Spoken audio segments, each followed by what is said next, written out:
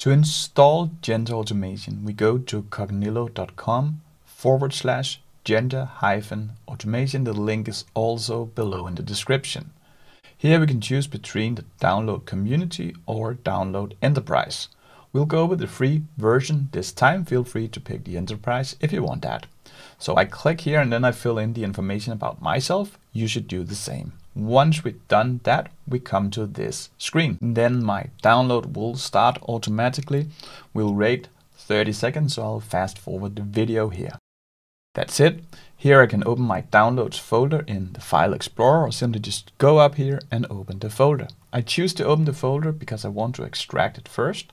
So I go to this downloaded zip file, then I right click, and here I'll choose Extract All and pick Extract. That will create a folder with our Genta automation installation files. Again, I'll fast forward. That's it. I go to the folder, and here I have the desktop and the worker. We'll first install the desktop by double-clicking it. That will open up the installation. Then we'll start extracting, and the desktop will start the installation. The desktop is where we build our flows, where we edit them and create new ones. Then the worker is where the desktop workflows are executed. And here I can click Finish. Let's also install the worker. The worker is where our automation is executed. Let's click Agree and Install. We can choose to have it on our own computer, like we do here. That has the benefit that we can see everything's going on, but it's also logging the computer while Genta works. So you might want to do it on a separate computer, for example, a virtual machine. Now we have installed both. I can click Finish here, and if I minimize all this, you will see that you have a Genta desktop and a Genta worker shortcut on your desktop. Here I can double click to open up the desktop. That will start the desktop. And you will see this little prompt down here. It's trying to connect and it cannot. Nothing is wrong. We'll just need to open up the worker as well. So we do that. Double click that. And that will connect. You need to allow access. So we do that. And we now have a workflow available. And yes, this is the prompt. We can just prompt this Genta automation and it will create an automation for us. But let me try to show you the advanced mode first, then I'll show you the simple one afterwards. So here I click Advanced Mode, and this is the Genta desktop. From here we can do a lot of things. We can create a new workflow. So if I go up here, New Workflow, and here we will say our first Genta workflow, and then I'll click Create. This is so cool, and let me just maximize this. This is where we build. We drag things in here, or even better, we prompt things in here. If we want to prompt, we do it up here in this prompt menu, or from the simple view right before, we can go back and click Chat UI. That will take us to the simple input. But I'll go to advanced mode because I also have commands. Let's say that I want to open up an application.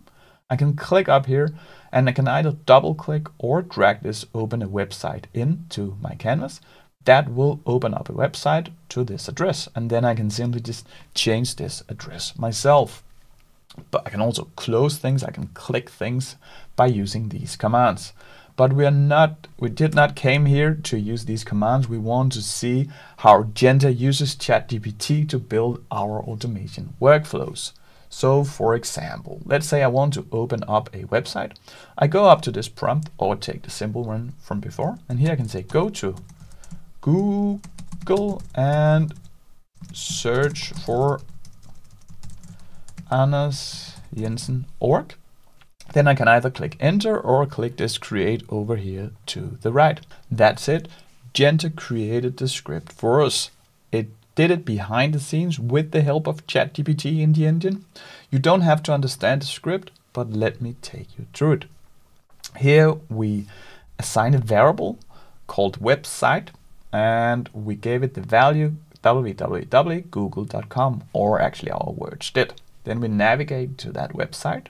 We typed in Andersjensen.org, which is the name of my company, and then we press enter. Now the exciting part, let's go check it. Then we can click start down here in the right corner.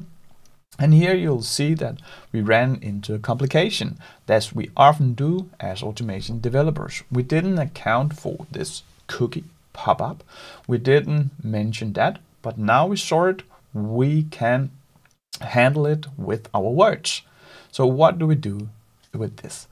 If this pop-ups shows up to me, I want to click afvise alle, that is reject all cookies. I like that. So I'll just tell Genta to click afvise alle if that is present, because it might not be present all the time.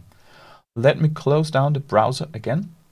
And here I will delete the script, and then I will create an improved script. So I go up here, open a browser, maximize the browser so we can see it a little better.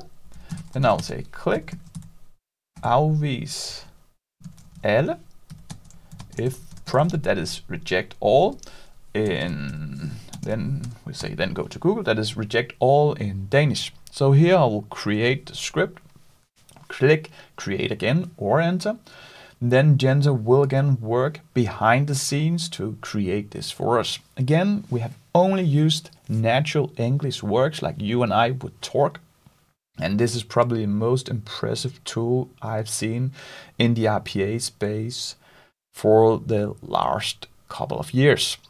It's the first generative AI RPA tool or automation tool. It will have a lot of nice things such as computer vision. Now you can see that we had a little maximize parameter to our navigate to, and we also have this if text exists, click afvise alle. Let's go try it by clicking start. It maximizes it. Now we really hope that it will click afvise alle also. It might take a few seconds to detect it, but there you go, and we search for Andersjensen.org. That's it. We built our first automation just using words. Let me show you what other nice things we can do, because we also can do more advanced prompts. So let us delete all this and let us delete the prompt.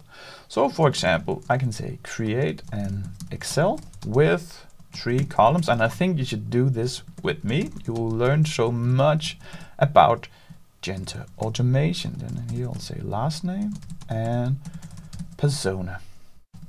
Add 10 rows with random but creative superhero names, and create a unique 50-word persona description for each hero. Then after completed, send the results back to me. So here I want to create some test automation data. It is quite nice that we can also do that, and we can also easily automate Excel. Then Genta created this one for us. Let us just scroll up to see what it did. Here we are creating an Excel sheet called heroes.xlsx. It adds 3 columns to that Excel instance. And here we add 10 rows. It stores the result and it sends the result so we can open it. Let's go try that. So we run it here and we are executing it. It executed really fast, less than a second. And I can click open results here. That will open up a hero.xlsx with the information in. Really nice. Let's go expand this one with some web automation. So I go back here. Then I want to go to the RPA challenge. RPA challenge is a known site for RPA developers where we can input things in. We will input these, but usually you want to input company data. That's the test. But let's go expand on this solution. So here I'll say, then go to rpachallenge.com. Here I don't say anything about a browser. And then I'll say, and for each Excel row, enter first name, last name, and persona as role in company. That's fields that's present on this side. I just describe them with their names. I'll show you in a few seconds. Then click submit. And here I'll need to delete this, and then I will add to my script. I could also have deleted the first prom and then just added this, but it's easier just to delete the entire script and do it all over, and Genta will create a stable automation for us. Here we go. And here you can see that we added this first name, last name, role in company, and we click submit. Let's go try start it to see that it actually works. So it navigates to RPA challenge. And here we want to fill in first name, last name, and role in company. And then we want to click submit. Here we go. Bruce, Wayne, that's it. And then we have the Clark, and we see that this works. We also just need the last name and the role in company. We will cancel the flow here, and yes, it gave us an error because we cancel it. So let me show you some other nice things.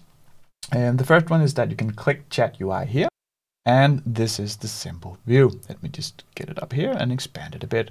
Again, here we can ask it to perform tasks, but here we don't need to see the code.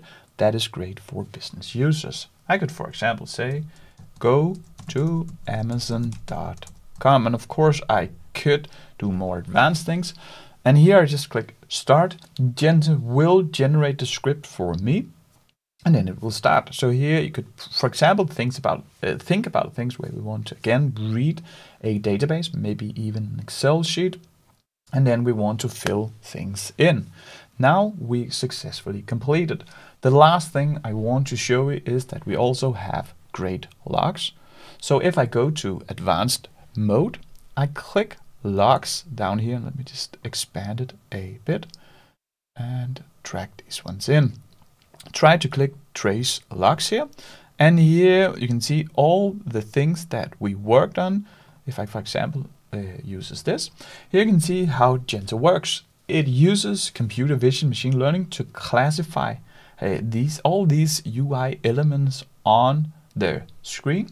And here you can see that here we have the Afvis alle, which we clicked earlier. If you want more Genta, then you should go here to get an even more advanced guide.